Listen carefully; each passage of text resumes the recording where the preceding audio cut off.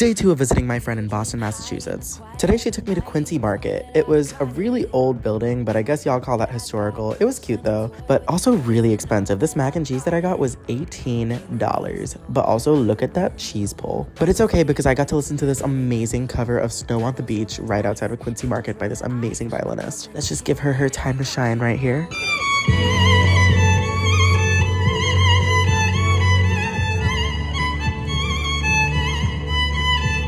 Like, she was just amazing, made my day, and I was wearing my Eras Tour hoodie during this, so I really felt like the main character. And we head out over to North End, and as you can see, it was raining a lot, but it was okay. We went to the harbor, got some cute pictures. It was a vibe. I loved it. From there, we walked downtown for a bit and decided to impulsively go to Harvard, because why not? Got a couple selfies with the statue that apparently students piss on, ?